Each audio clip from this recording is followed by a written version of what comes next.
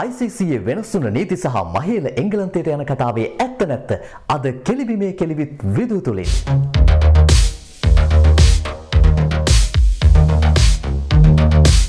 අයිබෝන් විදුවෙස්ලා හැමෝටම මම ඔබව පොඩ්ඩක් අතීතයට අරගෙන යන්නම් 2019 ජූලි 15 වෙනිදා කොහොම වුණත් ICCයට මේ පිළිබඳව ඉදිරියේදී දෙපාරක් කල්පනා කරලා බලන්න සිදුවේවි ඇතැම් විට මේ නීති රීතිවල යම් වෙනස්කම් සිදුවේවි ලෝක කුසලානේ එංගලන්තයේ ජයගත් විදිය ඒ නීති අසාධාරණ බව විදුව එදා පෙන්වා දුන්නා ඉතින් එදා සමහරව ඇහුවා ඔබ එනවාද ICC එකට උගන්වන්න කියලා කොහොම වුණත් අපිට පේන්නේ යන්නේ ICC මේ සිදුවීම් තුලින් Taman විසින්ම පාඩම් ඉගෙනගෙන තියෙන බව අනිල් කුම්බලේගේ ප්‍රධානත්වයෙන් යුත් ICC ක්‍රිකට් කමිටුවත් ඒ වගේම ICC විධායක කමිටුවත් ඒකමතිකව තීරණය කරලා තියෙනවා පන්දු වාර 20 පන්දු වාර 50 තරඟවල මේ සුපර් ඕවර් නීතිය සම්පූර්ණයෙන් වෙනස් කරන්න.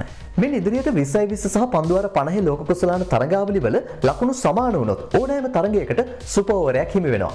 කණ්ඩායම් වටේදී එහෙම නැත්නම් ගෲප් ස්ටේජ් එකේදී සුපර් ඕවරේ ලකුණුත් සමාන වුණොත් මේක ලකුණු සමවීමෙන් අවසන් වෙච්ච තරඟයක් විදිහට එහෙම නැත්නම් ටයි වෙච්ච මැච් එකක් විදිහට තීරණය කරනවා. හැබැයි සෙමි ෆයිනල් එකේදී අවසන් පූර්ව වටේදී එහෙම නැත්නම් අවසන් තරඟයේදී මේ විදිහට සුපර් ඕවරේ ලකුණු සමාන වුණොත් එක කණ්ඩායමක් ජයග්‍රහණය කරන තුරුම සුපර් ඕවරේ ක්‍රියාත්මක කරන්න ICC ඒකමතිකව තීරණය කරලා තියෙනවා.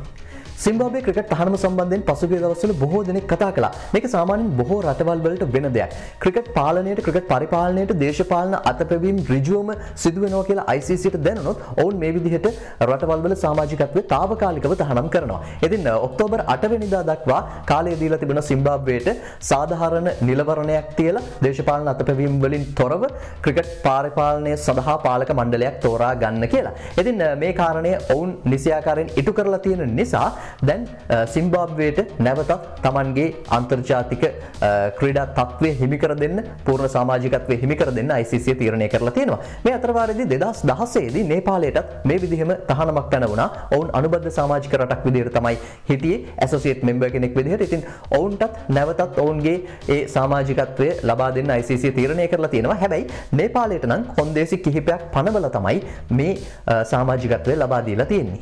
දැන් හැමෝම බලාගෙන ඉන්නේ මහේලගේ කතාව මොකක්ද කියලානේ. එංගලන්තයේ සූදානම් වෙනවා නව ක්‍රිකට් තරඟ රටාවක් හඳුන්වා දෙන්න. මේක මේ වෙනකොට ඔවුන්ගේ ප්‍රාන්ත මට්ටමින් ඔවුන් අත්හදා බලලා තියෙනවා.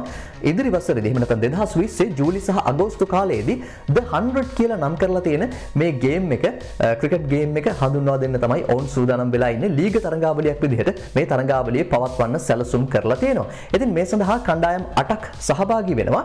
මෙතනදී තරඟයක එක කණ්ඩායමක් සඳහා පන්දු 100ක් හිමි වෙනවා. මේ පන්දු 100 ඇතුළත පන්දු වාර 10ක් විදිහට තමයි මේ පන්දු 100 ක්‍රියාත්මක වෙන්නේ. ඒ කියන්නේ පන්දු වාරයකට පන්දු 10 බැගින් වෙච්ච පන්දු 100ක්. හැබැයි අපිට මේක පන්දු වාරයක් කියලා කියන්නත් බෑ. මොකද පන්දු යවන්නාගේ අන්තය මාරු වෙන්නේ පන්දු 10න් 10ට.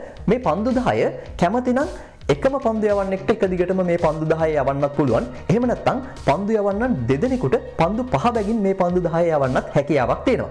කොහොම වුණත් තරගයකදී එක පන්දු යවන්නෙක්ට යවන්න ලැබෙන්නේ පන්දු 20ක් පමණයි. ඒ වගේම පළවෙනි පන්දු 25 මේක පවර් ප්ලේ එකක් විදිහට තමයි සැලසුම් කරන්නේ. මේ පවර් ප්ලේ එකේදී යාරතෙහි සීමාවෙන් එළියේ ඉන්න පුළුවන් ක්‍රීඩකයන් දෙදෙනෙක් විතරයි. ඉතින් මේ අලුත් තරඟ රටාව එංගලන්තයේ 2020 දී හඳුන්වා දෙන්න සූදානම් ඉන්නවා ලීග තරඟාවලියක් විදිහට ජූලි සහ අගෝස්තු මාසයේදී. මීට අමතරව IPL තරඟාවලිය විදිහටම පන්දු යවන කණ්ඩායමට අවශ්‍ය විටදී ස්ට්‍රැටජික් ටයිම් අවුට් එකක් එහෙම නැත්නම් විනාඩි 2යි තප්පර 30ක කෙටි විවේක කාලයක් ලබා ගන්න අවස්ථාව තිබෙනවා. දැන් ඔබට දකින්න පුළුවන් මේ සහභාගී වෙන කණ්ඩායම් 8 ඒ වගේම මේ කණ්ඩායම් 8 පුහුණුකරුවන්. ඉතින් ඔබට දැක ගන්න හැකියාවක් තියෙනවා සදර්න් බ්‍රේව් කණ්ඩායමේ පුහුණුකරුවා විදිහට මහේල ජයවර්ධනව තමයි ඔවුන් තෝරාගෙන තිබෙන්නේ.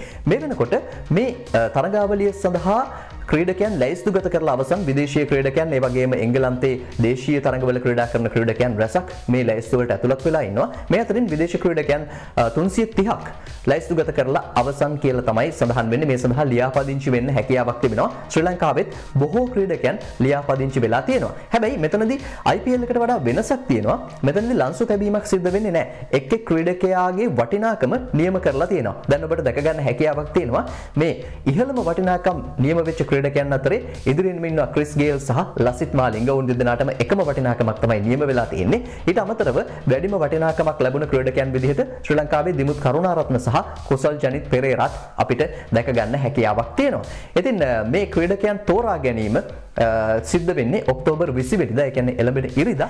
මේ සම්බන්ධයෙන් විවිධාකාරී ක්‍රීඩකයන් විවිධාකාරී අදහස් පළ කරනවා. ඒ අතරේ එංගලන්තයේ ජෝ රූට්, ඔයින් මෝගන් සහ ස්ටුවර්ට් බ්‍රෝඩ් කියන්නේ මේක ඉතාම ආකර්ශනීය තරඟ රටාවක් වෙයි.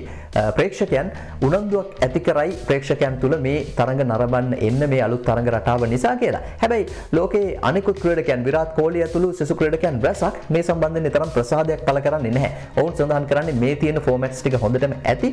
මේ අලුත් ෆෝමැට් එකක් හඳුන්වා දීමේ තරම් තේරුමක් නැති දෙයක් කියලා තමයි ඔවුන් සඳහන් කරන්නේ. ඉතින් කොහොම වුණත් අපිට ක්‍රීඩා ලෝලීන් විදිහට නැවුම් අත්දැකීමක් විඳ ගන්න හැකියාවක් ලැබෙවි මේ අලුත් තරඟ රටාවත් එක්ක. ලබන ජූලි මාසයේ ඉඳලා අගෝස්තු මාසය දක්වා තමයි මේ තරඟාවලිය එංගලන්තයේදී පවත්වන්න සැලසුම් කරලා තියෙන්නේ. ඉතින් සිකුරාදා ICC 2020 ලෝක කුසලානේ ක්වොලිෆයිං රවුන්ඩ් එක පටන් ගන්නවා. හැබැයි ක්වොලිෆයිං ගහනවා කිව්වට ලංකාව මේ ක්වොලිෆයිං රවුන්ඩ් එකේ නැති බව ඔබට දැක ගන්න හැකියාවක් ලැබෙයි. ඇත්තටම මොකද්ද වෙලා තියෙන්නේ? අපි කතා කරමු ඊළඟ එපිසෝඩ් එකකින්. එහෙමනම් අදට ගිහිල්ලා එන්න. ජය වේවා හැමෝටම.